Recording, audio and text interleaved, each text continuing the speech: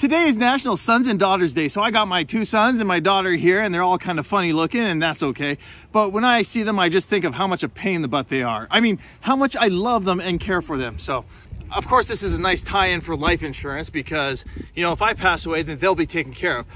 I also have life insurance on them, so if the worst happens, then I'll be able to cover their final expenses, medical costs, funeral costs, whatever it is.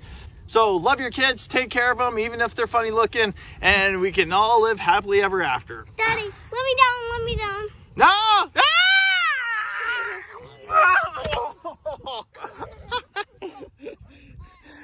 Kids are the worst.